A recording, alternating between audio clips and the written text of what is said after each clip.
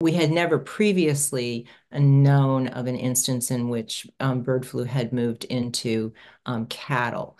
And so, I don't know, I want to say about several weeks ago, we saw the first case in which there was evidence that an individual contracted bird flu, but that individual's exposure history was through a cattle reservoir, so through cattle, and that being actually a dairy cow. And so consequently, there was concern really in two different areas. One is why has this virus been able to jump species? We call this jumping species into cattle. And then secondarily, is this going to pose any kind of a risk to humans?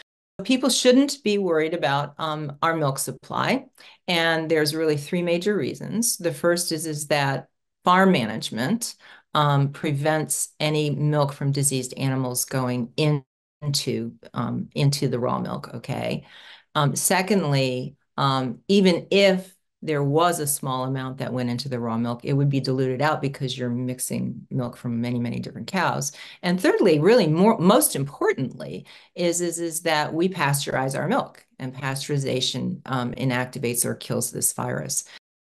The other really major reason that people shouldn't be concerned about the food supply is because this is not a virus that is transmitted by foodborne routes.